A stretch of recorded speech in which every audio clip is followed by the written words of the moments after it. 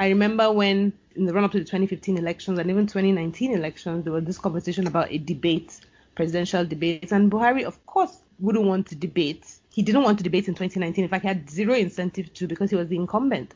He had nothing to prove, so to speak. But Nigerians still voted for him knowing that. Lately people are saying things like, this is a man who has never written a book. This is a man that doesn't have even a pamphlet to show what his ideas are, what his thoughts are, what he even thinks about anything. Literally, people have just spent decades projecting their own feelings onto this man. He's never said anything. He's never put anything in paper, which is why it was also easy for him to deny some of the election campaign promises that supposedly he now says his party made on his behalf. He didn't make himself in 2015. But Nigerians still voted for him in 2019. So if I was a Buhari, why would I care about having an ideology if I can win elections without having any? If I can get millions of votes without having any?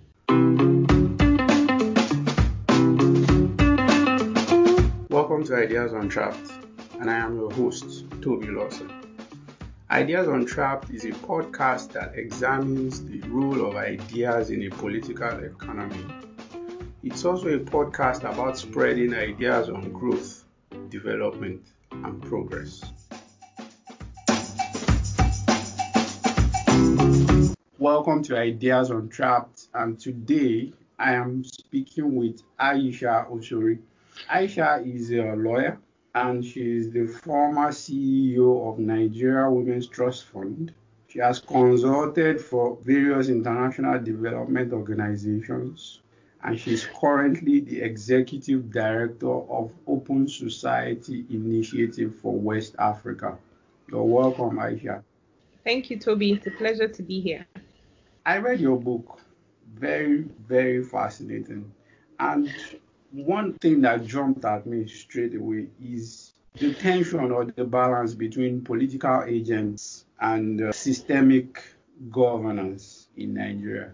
In your experience, and of course from your analytical perspective in observation, where do you think the true power lies in our system? Is it with individual actors or with the structure that they've built around them via the party or their various networks? That's a very fascinating question. And it would be hard to say that it's one or the other. It's both. It's the individuals and it is the structures. And I can explain. When I say structures, I would be referring to something including the culture of what politics means and what political parties are designed to do or have been doing in Nigeria. Some might say from the 60s. So that DNA, the hardwiring of what a political party should be, the understanding of how it should be structured, how it should work, how it should be manipulated, all those things are part of the structures. The structures are beyond the internal mechanisms of the parties, whether it's the National Working Committee or the National Executive Council. It's beyond those structures. So when I refer to structures, I would be referring to, as I said, the DNA, the history, the hardwiring in our consciousness, both the public and the politicians, of how political parties should behave, what's expected of political parties. All those things help determine how power is obtained and how power is used in Nigeria. And then the individuals come in that they are the ones who know how to manipulate and manage, depending on how you want to look at it. Manipulate is one way, manage is another. These structures for their benefit, largely the benefit of their close associates and a handful of hangers-on. And then maybe you would argue their communities where there's a trickle-down effect. I'll explain why the individuals are important. We don't have to go too far. We can just start with 1999. If you look at some of the most powerful individuals in any of the parties, whether it was PDP, whether it was ANPP, whether it was AC or AD, you find a pattern in the names and faces and where they go, who they align with, and how the parties sort of evolve. So AD moved to ACN. ACN did a merger with CPC to become the ruling party, now APC. So you find the individuals who are powerful within these structures. They're the ones who understand this hardwiring of how political parties should be. They're the ones who have been in the system for a long time and understand it. So that's why I would say it's both of them. And when these individuals decide to leave parties, they typically go with almost everyone, and the party doesn't survive after they leave, which shows how powerful they are. It's also a reason why you see the same actors in the different parties, because the individuals who know how to, let's just say, be politicians, have the same ethos. Regardless of what the name of the party is, they have the same outlook to how political parties should be run, how power should be gained, and how power should be used. One thing you talked about quite early in the book is the role of ideology in politics and how it is missing. It's almost non-existent. One good example is a case of Kogi State, where you have two senators running against each other 4 years apart in different parties. There's the case of Edo, where the upcoming elections would actually have basically the same people on the ticket of the two main parties, but now they've more or less switched sides. Cross-carpeting is the colloquial word we use for it. Would ideology really help bring some stability and hopefully sanity to our politics? Because it feels like our politicians do not stand for anything. They will argue with you that they do stand for something, and I'm sure many of the politicians that are in APC today will tell you that they consider themselves progressives, maybe left of center. I don't think BDP has described itself as center or right of center, right being more conservative, left being more progressive. But I've heard APC politicians describe themselves as more progressive anyway, and some of them would argue with you that they do have ideologies. But of course, we know that it doesn't seem that way because of how easy it is for them to move between parties, which I mentioned earlier.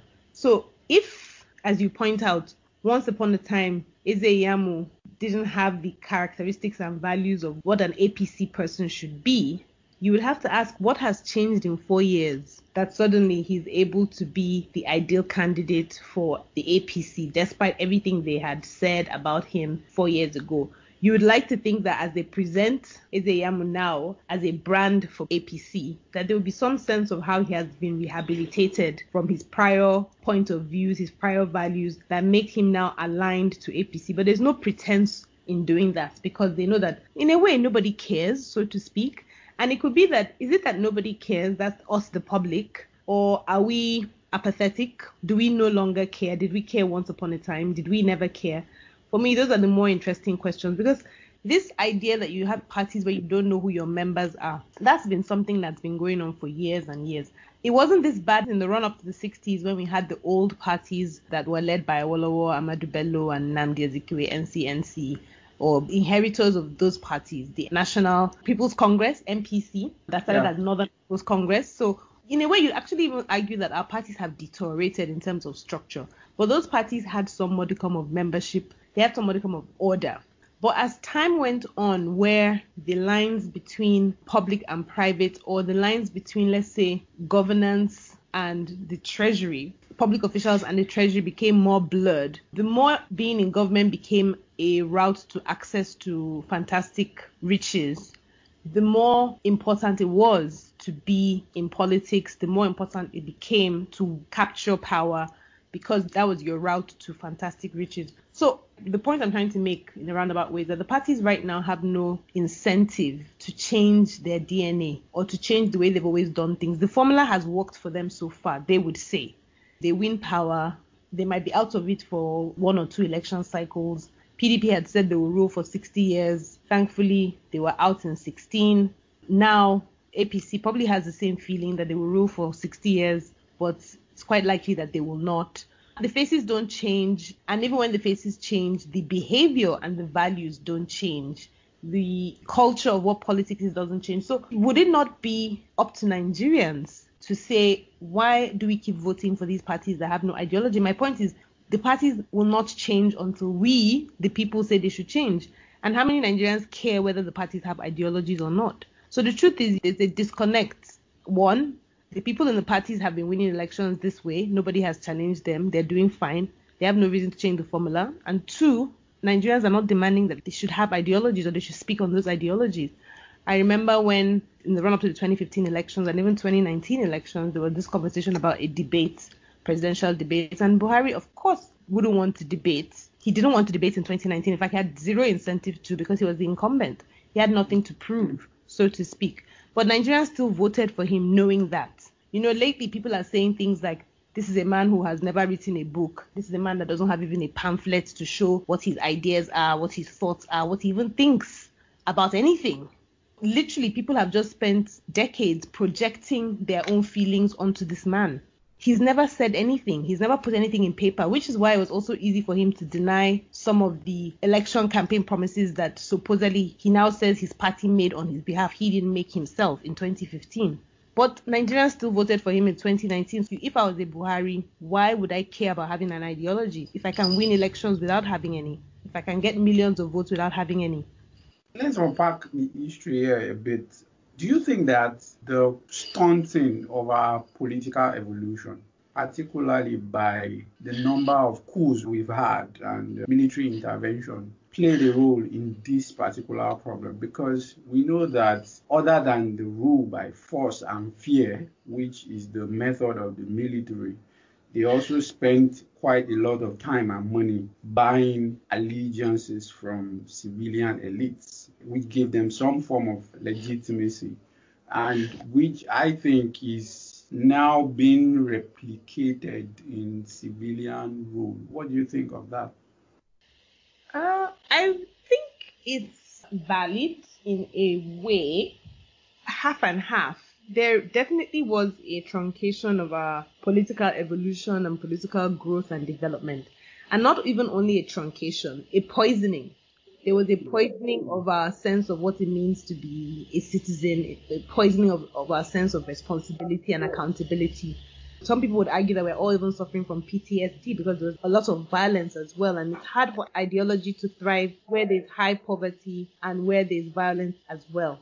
So I would agree that yes, to a certain extent, the coups, the military rule, definitely in my mind has impacted on our political development. But we cannot blame them entirely because you know that we did have intellectuals. We had the radical ABU academics. We had thriving, even in Ibadan, Ife. There was a culture of resistance, even during the military rule. But oddly enough, somehow this radicalism, this pushback on authority, it doesn't seem to have survived going back to a democracy in 1999. And some would argue that we're not even a democracy right now. We're just practicing civil rule. We're not quite democratic in the sense of our structures and the accountability between governments and citizens. So I would say, again, like a lot of my answers would be that it's half and half. I don't like us to shirk responsibility completely. Has there not been enough time between 1999 and today? That's 20 years. We celebrated 20 years of democracy last year, of uninterrupted democracy, which is the longest we've ever had democracy in Nigeria uninterrupted. We celebrated 20 years. Is 20 years not long enough to have developed this culture? If there was a deliberate sense, not only from the politicians, but also from the academics and the think tanks and civil society, that it was important to develop our political culture and political theory. What you find, though, instead is everybody seems extremely comfortable with the way our parties have evolved since 1999, built on some of the interference of the Babangida transition program, which took a long time. So that's when I talk about the poisoning of the well.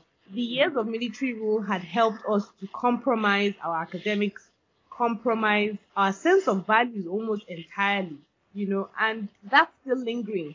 The damage that was done to our unions, the damage that was done to student associations, which would have also helped to develop this thriving political culture. All those things were decimated during the military era, and nobody has deliberately rebuilt it. You go to our universities today, you find that many student unions are not actually even democratic either.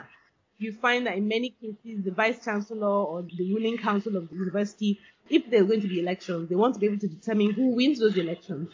That culture of manipulating who gets into a position has poisoned everything. The Nigerian Bar Association, I'm sure it's the same with the Nigerian Medical Association. I'm sure it's the same with FIDA on the women's side. So it's poisoned everything. But as I said, where is the deliberate effort? We're having a conversation. Where would you say over the last 20 years you have seen deliberate effort from politicians, 1, 2 academics, 3 civil society, 4 even just concerned citizens to build an alternative model for what a political party should be? Why do you think that is? I am curious. Is it ignorance? Is it education? Is it apathy? Why? Why has there not been that, at least on a scale that is enough to push the boundaries a little bit from the status quo? Why has there been stasis in that regard? That one, to be honest, I would say that it's beyond my pay grade or my understanding grade, to be honest, because I am as baffled as anyone else about why this hasn't happened. And the truth, I'm not a student of politics or political science. It's just interest that has made me do a bit of reading over the last couple of years. But as you pointed out, I studied law in school, maybe did political science for 1 or 2 electives before I entered year 2 in Unilag. So I don't know, but I would say, picking up from just observing, that it is a mix of apathy, but which is odd. We didn't think that being under military rule was inevitable, but somehow we think that how things are done now are inevitable. I don't know what has happened to our sense of struggle, and maybe that's it. Maybe there was no collective hour. I'm saying hour, but the truth is it was a handful of people who pushed out the military. It was a handful of people who won independence from the British. And of course, that winning of independence from the British was not unrelated to what was happening across the rest of the world. The World War had ended about 15 years before. The idea of colonialism was sort of dying. So the time was ripe. So people will argue that in the way that South Africans struggled to end apartheid, we as a nation, Nigeria, we've actually never struggled collectively for anything. Maybe the biggest struggle we've had was to get rid of the military. But as I said, even then, you'll be hard-pressed to feel that it was a collective effort as opposed to civil liberties organization and a handful of people, the Beko Ransom Kutis and co and co. When you hear those stories, and maybe the stories are not complete, so framing an answer, why is it this way? It's a mix of ignorance. It's a mix of not being taught our history, the danger of the single story that Chimamanda has warned us about. But we've only seen one side of our history. We're not sort of prepped to be citizens who are active. And I think this speaks to some element of decolonizing our education, because when you're learning in school, whether it's primary school, secondary school, university, I did social studies, I did history for SSC, and I took some courses in university. You find that your history just raises you to be accepting of what there is, as opposed to questioning. And I think a lot of the colonial countries, whether it's Francophone West Africa or Anglophone West Africa, suffer from this educational system that was designed to just breed civil servants who will just, do what they're told and protect the status quo. So that's one. Two, I think we like quick fixes. And I'm understanding of this, and I have empathy for this feeling of wanting a quick fix. But we need to invest long term. Part of the reason why we're not thinking about the investments that need to be made in changing political culture is because we want a quick fix. Over the last couple of, maybe like the last year and a half, I would say, there's been this romanticization of the NURTW. I've seen people on Twitter say, oh, we should go and copy their model. And I laugh, I smile. I'm like, what's their model designed to do? I'm not saying it's an unworthy exercise to study them. You study every model if you want to dismantle it. In fact, you should know even more than the people who follow the model, what the model is based on, if you want to replace it with something better. But the idea that well-meaning people, in quotes, because these days, when people say they're well-meaning, when people say they want to change things, we've learned from the APC that we should be suspicious and ask questions. What does change mean? Because it might mean that you just want to capture power. You don't necessarily want anything to change. So back to NURTW, you want to use NURTW's model to do what? Because their model is designed to be exploitative. Is that a model that you want to copy and use for what? I mean, you have to think about these processes and ideologies and structures almost like a factory, a sausage-making factory. Anything you put in will come out looking like a sausage. But we don't want to take the long-term view. We're always looking for the quick fixes.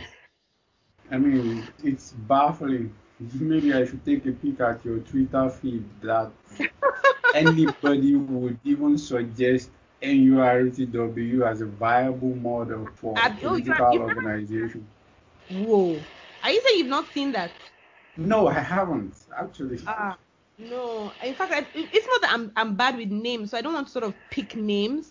But I'm quite sure people like maybe Alabi, the guy who I think is like a business entrepreneur who's gone to the House of Reps in 2019. Is that his name, Alabi? Akin Alabi.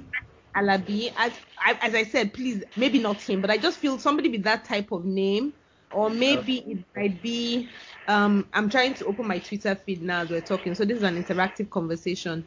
So Yeah. I've seen that for more than one person say, oh, no, maybe even Rin Sola Abiola. I think she might be a fan of that school of thought. And to be honest, it's framed in a way to say, oh, you elite people, you're snaring at the NURTW because they don't speak English. It's not that. At least it's not that for me. It is what is the structures designed to do? Is it Exactly. explain? If I may ask, sorry, I'm interrupting. Do they have specifics? I mean, what about that model are we supposed to learn from? It's funny you said that because I remember that some other people pushed back, now sharing stories of the kind of havoc that NURTW members have wreaked on their communities or in markets and things like that. So people are like, look, stop romanticizing these people. But you're right, there's this whole thing of, oh, but they have spread. They're all over the place. Yeah, they didn't wake up in the morning and suddenly had spread. So you now want to adopt a model where you don't want to interrogate what the model was designed for. In fact, I talked about decolonizing education. We should actually even decolonize our government. Because the truth is, our government was inherited from the British, who were here to strictly exploit us for their benefit. It's not far-fetched to say that that's what our politicians are still doing today. And they're not alone. We keep pointing fingers at the politicians, but the civil servants are also exploiting us on the structures that the British had left for us, which we inherited, and we haven't really changed since then. You see all sorts of things in our civil service like leave allowance. This was for the British who had to go home for the summer. We still have those things in our system. So when we even talk about decolonizing education, we even need to decolonize our governance and what governance is supposed to do. So it comes back to the thinking that needs to be done. But to be honest, there's this sense of no, we'll enter government and then we'll change it from there. And my theory, from the little that I experienced, again, I admit that I only experienced a little because all I did was primaries. But even the primaries showed me that what it takes to win an election in Nigeria, I doubt if when you finish, you still, even if when you are entering, you had lofty ideas of what you wanted to do, what you wanted to achieve, I can bet that by the time you win, at least 50% of those ideals would have been shattered. You will no longer be the person you were when you started that process for you to succeed. And in the first place, for you to succeed, there are some traits that the party owners would have seen in you that will make you a good candidate. So I guess that's part of the dilemma that we're in, is that we romanticize things. We're not thorough. We're not detailed. It could be a whole national malaise. We don't have high standards. We don't want to be held to high standards so that we don't have to hold anybody else to high standards.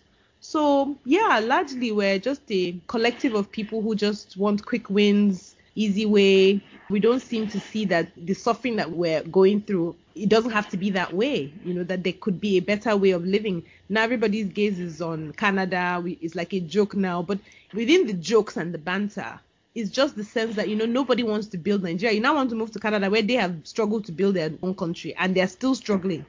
I've had the privilege of being in Germany for the last year. And I've been saying to people, I'm like, Germany, they have lights, they have water. In the 1 year that I've been here, I have not had cause even once to even wonder that if I touch the switch, it's not even in me.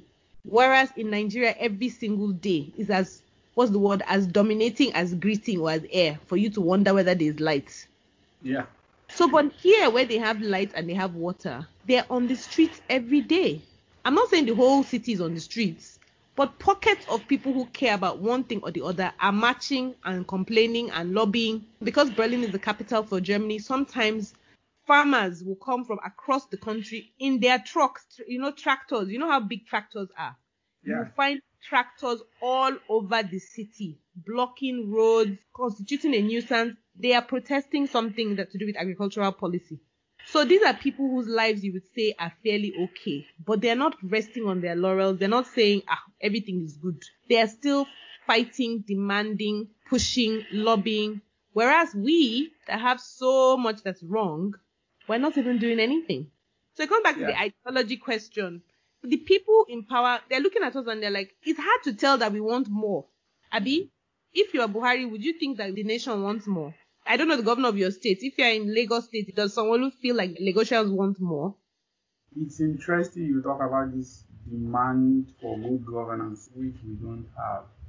I'm just wondering if you are a civil society Caesar of sorts, which you are, I am. in a way, yeah, and you want to take a stab at this problem, where do you start? Is it bottom up? Is it top down? It If is you want to triage resources, where right. should we focus on first? I would say it's the middle. My argument is very simple. I say the middle because my knowledge of history, the limited knowledge I have of history and of struggles, is that it's the people in the middle. And I know that there's this argument that we don't have a middle class in Nigeria, but I guess for me, I would just say the middle is me and you, who have enough to eat every day. We may not eat everything we want to eat every day, but we have enough to eat every day. We have a steady income, whether it's every month or whether it's from a business that comes, quarterly. We aspire, maybe some of us travel a couple of times a year, every couple of years. That class, that middle, the people who can afford data, the people that can afford the luxury of being on Twitter for a few hours every day or Facebook every day, that's the middle.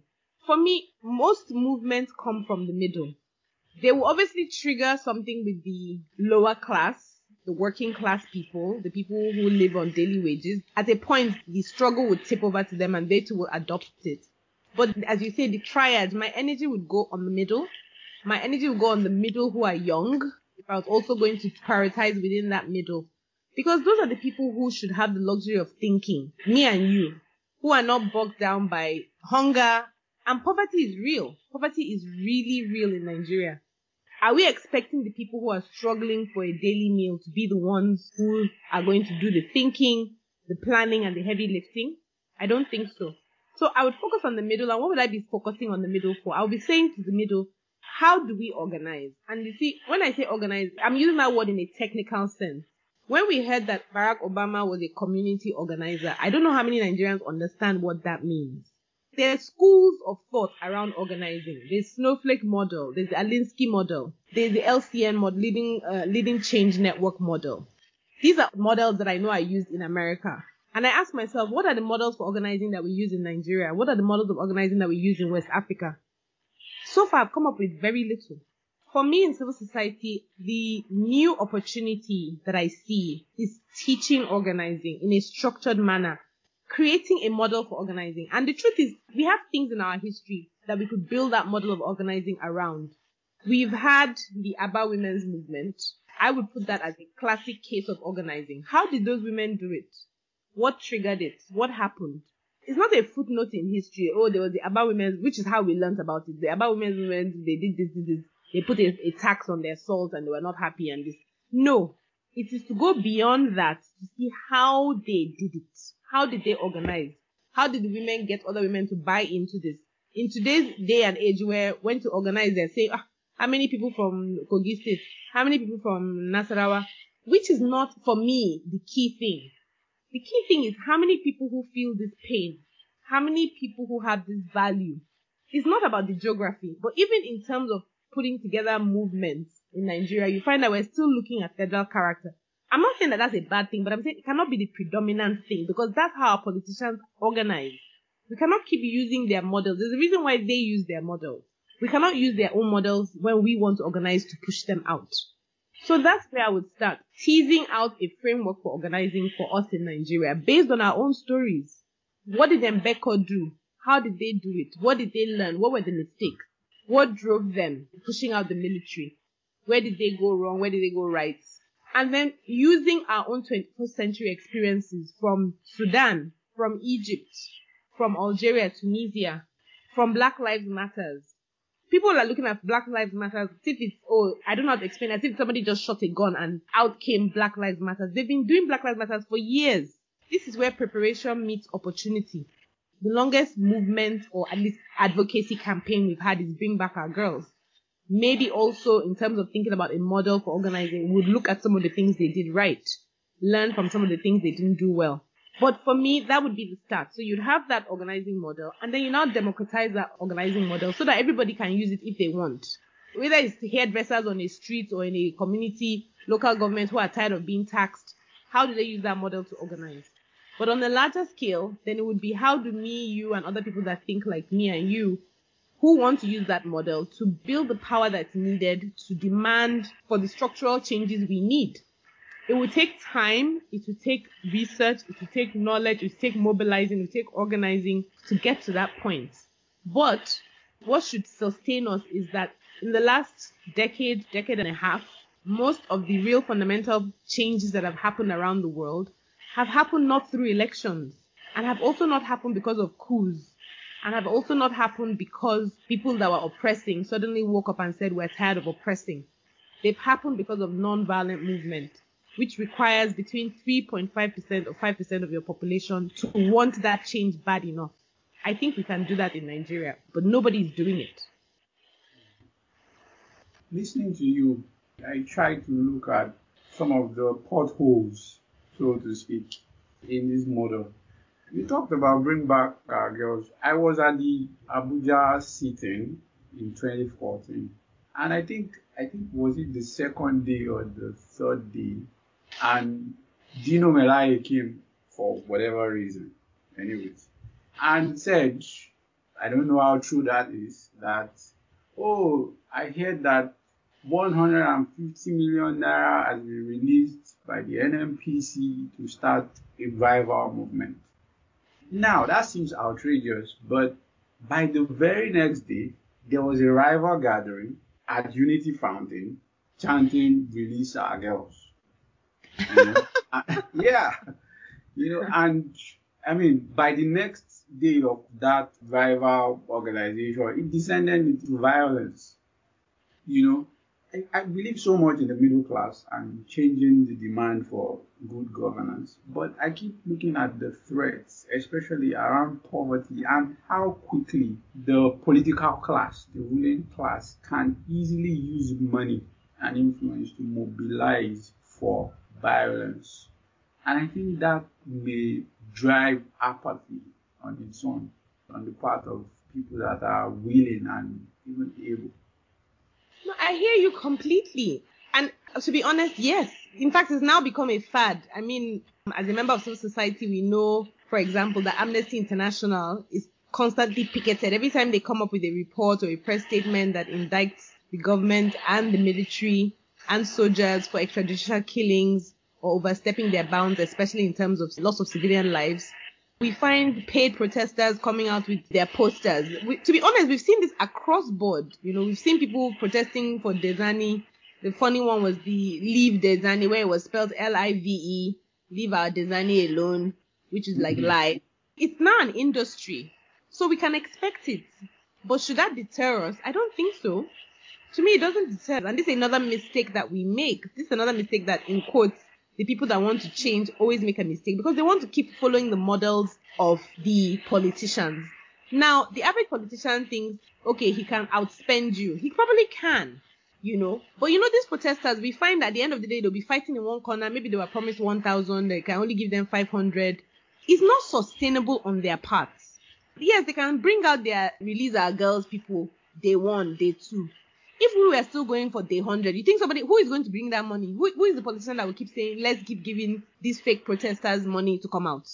They will now have to change track. That's where they will now try to use violence or, the tactic of Abuja now is to seal off the area where the Bring Back Our Girls used to sit in the name of construction, or they might try and start infiltrating the movement to pay people off, to be disruptive. We can expect these things because these are tactics that we know will be used. How do we prepare against it? That's all part of what the organizing and the struggle is around. I'm not going to tell you that it's not going to happen, but because we know it's going to happen, then we can mitigate against it. We can expect it and we can work around it. But the truth is, of course, anybody that benefits from the status quo is not going to let go of that status quo easily. We can again link this conversation to Black Lives Matter. What is so hard about saying stop killing innocent people? Why is there such pushback? Why are we seeing such pushback from the police about not arresting people indiscriminately, not shooting and killing people not using indiscriminate force on people? Because, as I mentioned, the DNA of our political parties is in the DNA of the United States Police Force, because the United States Police Force is also tied to the legacy of slavery and dehumanizing Black people. But does that mean we shouldn't struggle? Absolutely not. Exactly. So we see the potholes, we acknowledge the potholes, and we walk just as we do with our cars. We swerve and avoid the potholes. But the key thing that would help us avoid these potholes, Tobi, is the values that we use to organize. So as soon as me and you think that for our movement to be powerful, we need Dino Melaye, we need Adams Oshomole, We need Galina Abba. That's our downfall. Let's move away a bit from that. We'll come back to some of that issue. Let's talk about gender-based violence, which is something that I noticed you've written about recently.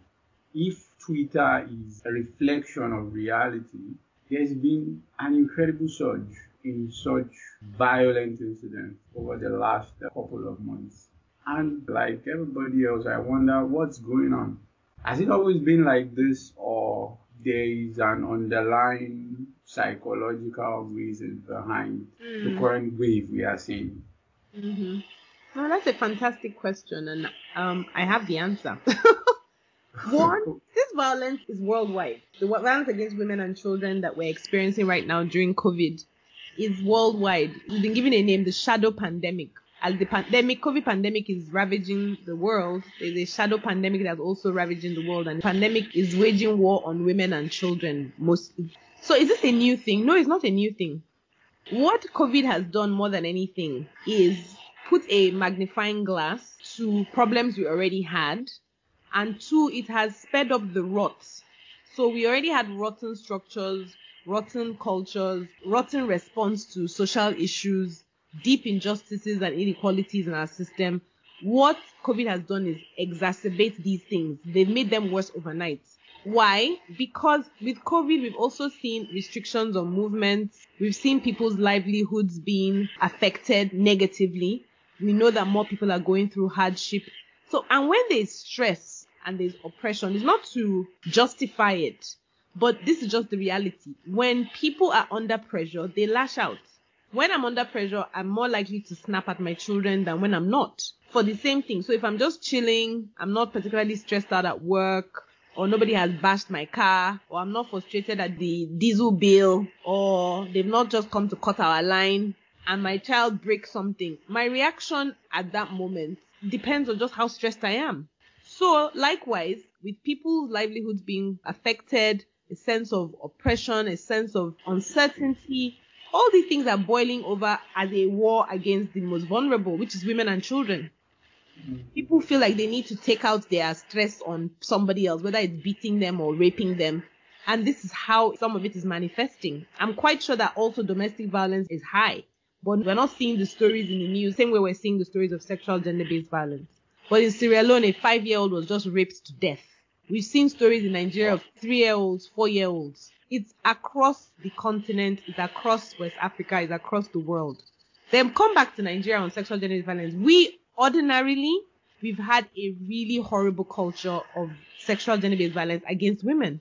There was a report, I think 2012, called Women in Nigeria Report, that was a joint research done by the British Council and I think the Ministry of Women Affairs and Ministry of Finance, because I think we had Okonjo-Iweala then. Yeah, this was around 2012, yes. That was the time we were making a lot of strides in terms of saying, let's do gender budgeting and things like that. Anyway, the report showed that I think 1 in 6 or 1 in 5 women have experienced sexual gender-based violence, separate from domestic violence and just violence in general.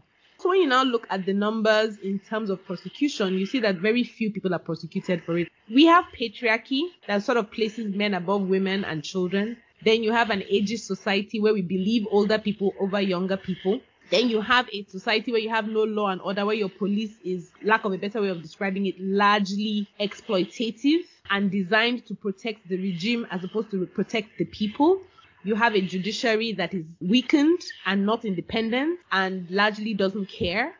Oh, let's not forget sex for grades. You saw the documentary that came out last year that the BBC did on Unilag and another school in Ghana. So it's in our culture. I hear that National Assembly, when they do their budgeting for conferences and meetings, if you look at the item, there's conference materials. They say conference materials apparently includes women. That conference materials is a cover for women. I've heard stories of men in meetings, government meetings, where a good part of the government meeting is spent on whether they're going to travel with blankets being a code for women. So this is our culture. You have stories of people who are abused, and then the whole family will be on the neck of the mother or the child who wants justice. The family. So we have a real deep societal issue.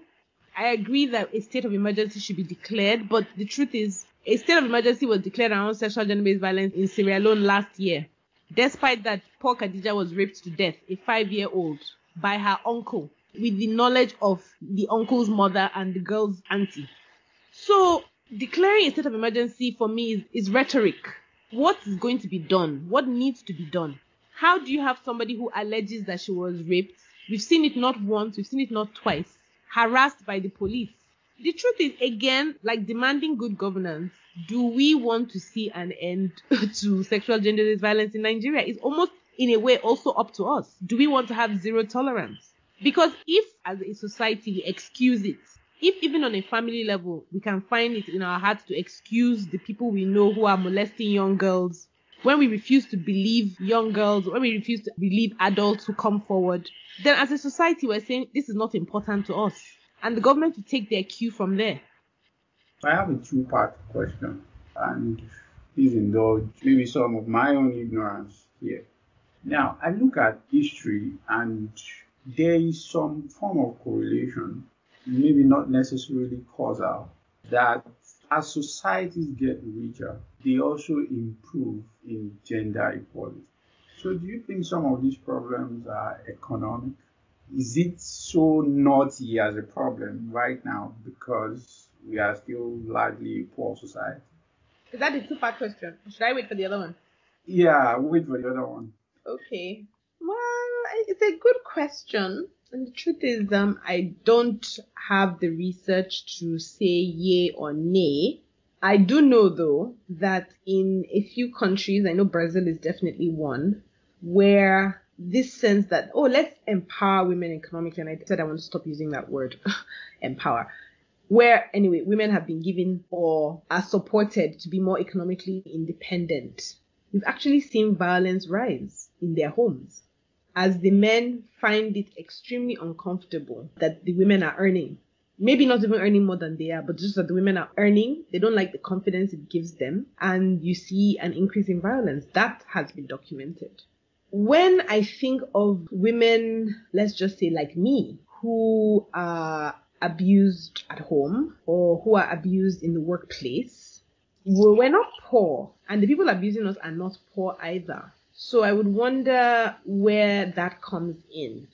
Unless it is that the entire society, when you have pockets of wealth, there's some sort of mental impoverishment. I mean, that could be the only explanation. That's one explanation anyway, that you'd say that, okay, so how do you account for sexual gender-based violence and domestic violence within rich or middle-class communities?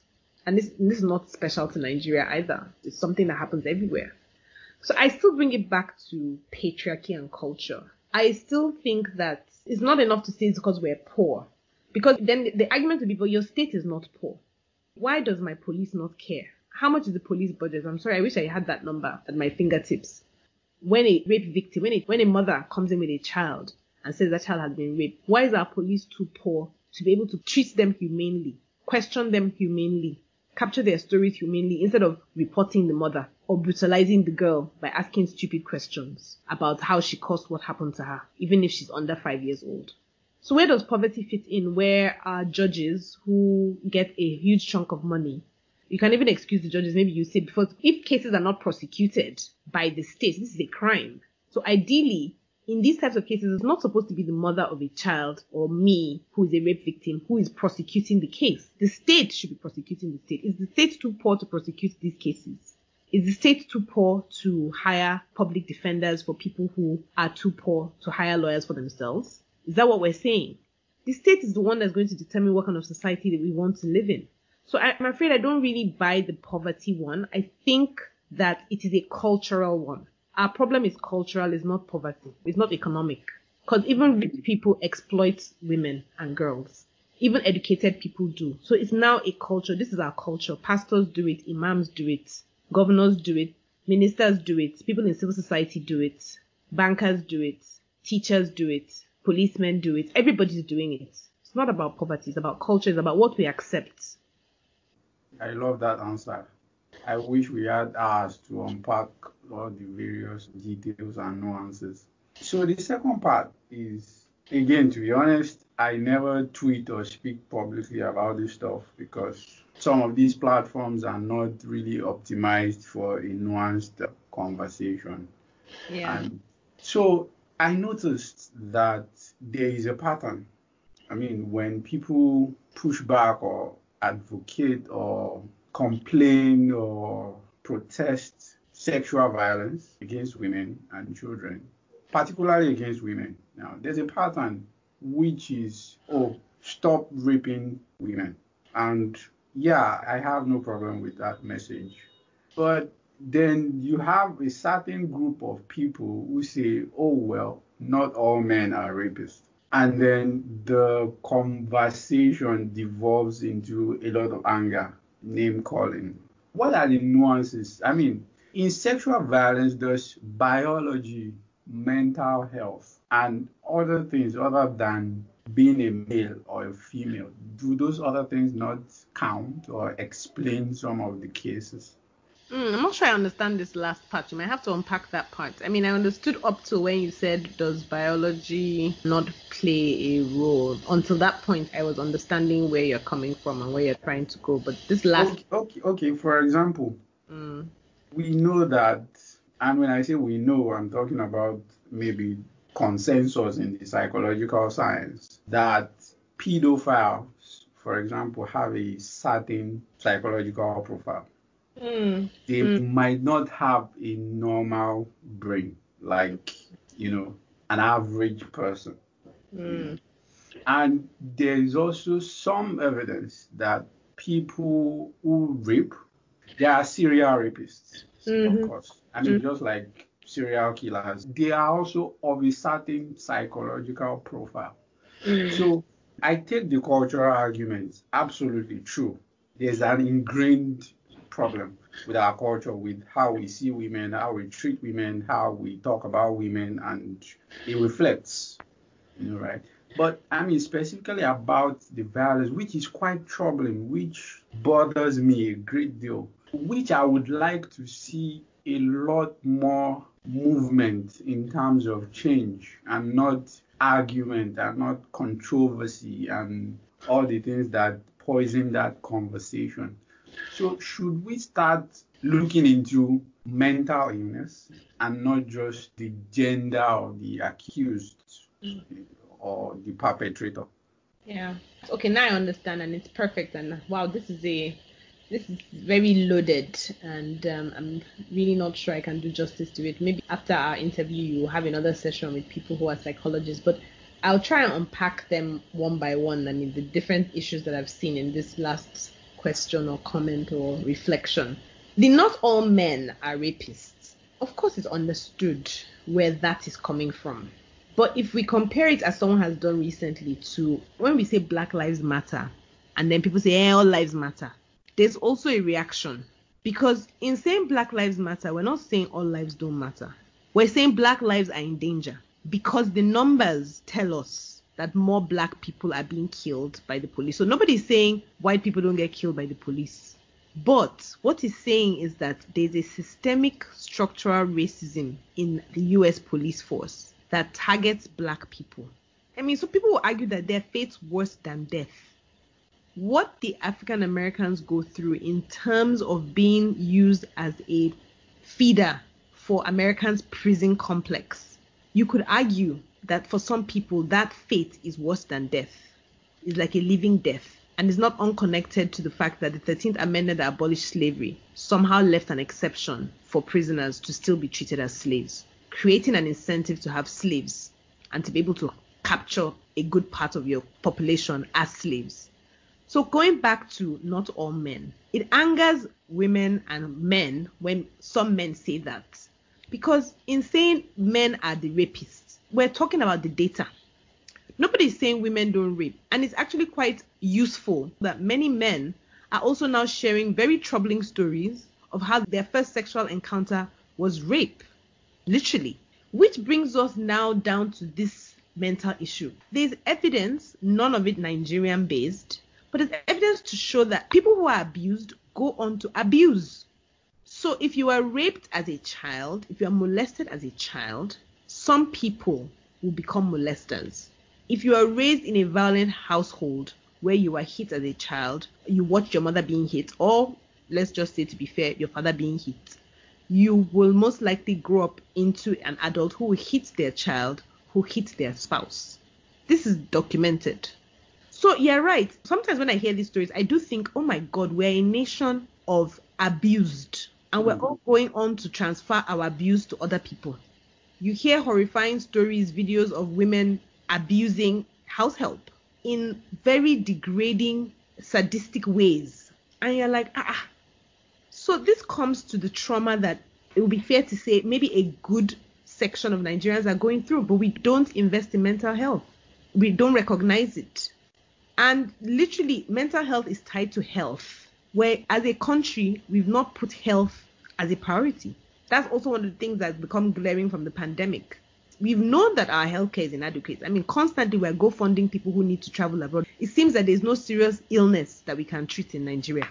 We just don't have the capacity. Where we have the capacity, it is very limited.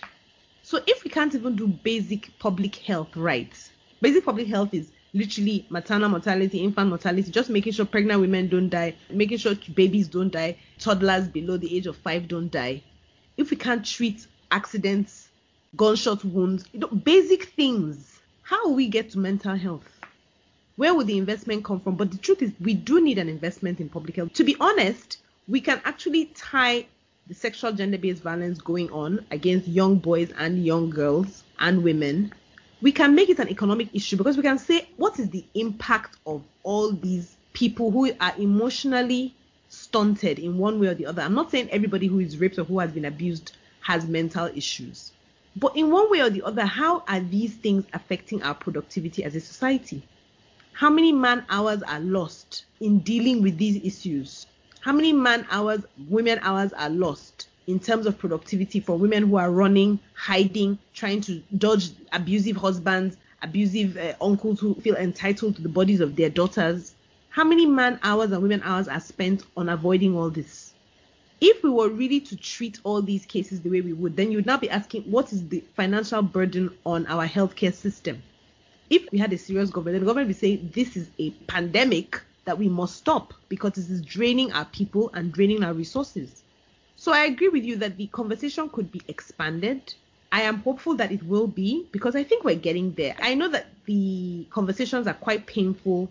They can get quite heated. I personally welcome them, as painful as they are, because I think we're sort of undergoing the psychological therapy that we need to first discuss these things. And they say there's stages to grief. I can't remember all the stages, but the anger is one of them. Maybe we're going through the anger stage. We'll get through the anger stage and get to the solution part. Maybe the solutions will be home driven because we will now have had these conversations, had these revelations, had these stories told and retold. So the people will get to where me and you are now, saying, okay, how do we move forward? Which is why in my first answer I said it's the lack of seriousness that the states treat this issue of sexual gender-based violence is in part reflection of your society where women have been so objectified as sexual objects. There is a strong sense in Nigeria that any woman who has anything because she's sleeping with somebody. So sex has been seen as a commodity, which in a way is almost as if the women are the sellers and the buyers, which is madness. We cannot be the sellers and the buyers. Men are the buyers, obviously. Well, at least and some of them are selling too. But so I'm just saying this accusation that, sex, women use sex to get what they want. Women use sex to manipulate. In fact, that narrative is now even spilling down to small girls, innocent children. What are they trying to get? What do they want to get? So all these angry conversations should lead to us saying, enough is enough. I will confess, I spend an inordinate amount of time on WhatsApp platforms and groups where we're constantly asking, who can shelter a 3-year-old? Who can shelter a 4-year-old? There's a 16-year-old who is being raped by her stepfather. Where can she go? And you're saying, where is the state? In the 21st century, how is it impossible? I think only Lagos that I know of, forgive me if the other states, Lagos is the only state I know that has a shelter for women as per it is a state shelter. And I'm quite sure that even what they can afford and what they can do and who they can cover is limited. But most states, you do not have a place where a woman and her children who are being abused and being terrorized can go to. which makes it even harder for you to get the support that you need. So if, for example, your family is not with you in terms of trying to avoid the abuse of your daughter or your son in the hands of a relation, which is often the case, where do you go? Do you now go under a bridge with these same children who are traumatized? Your state doesn't even provide for this. So again, it comes back to governance and politics. When we vote for these people, what are we voting for? What do they do for us? What do they do for us that makes us every 4 years go out and vote for these same people? Which one thing are Nigerians passionate about? Which one thing, Tobi, are you passionate about? They are saying, this issue is so important to me that if it is not addressed, I want some serious reform. I'm sure every single Nigerian has one of those such issues. Yet we do not make it campaign issues. Yet we allow these people to just tell us lies. We cannot hold them accountable. Then the next 4 years comes again and we all troop out. Are we all mad? 39 questions. Thank you very much. Thank you very much. It's been really interesting. You can subscribe to the podcast on all platforms: Apple Podcasts, Google Podcasts, Spotify, and the rest. Or you can just subscribe directly at our website, ideasuntrapped.com. Thank you, and see you next time.